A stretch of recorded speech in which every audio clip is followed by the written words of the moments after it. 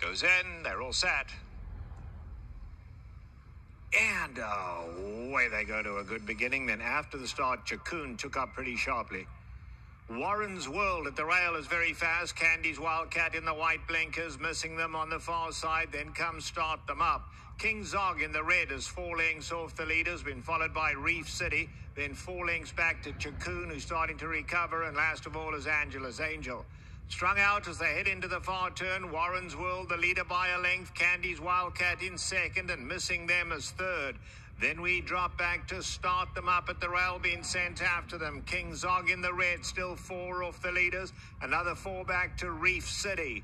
Quarter of a mile to go now, and Warren's World hangs on to the lead. Candy's Wildcat now takes him on. Candy's Wildcat in the white blinkers. Warren's World tries to hang tough at the rail. Missing them is dropped back behind that, and then King Zog. They come for home, and Warren's World gets a second win and kicks for home here. Warren's World starting to draw clear 3-4 lengths, and it's Warren's World and Emily Ellingwood to win this one well.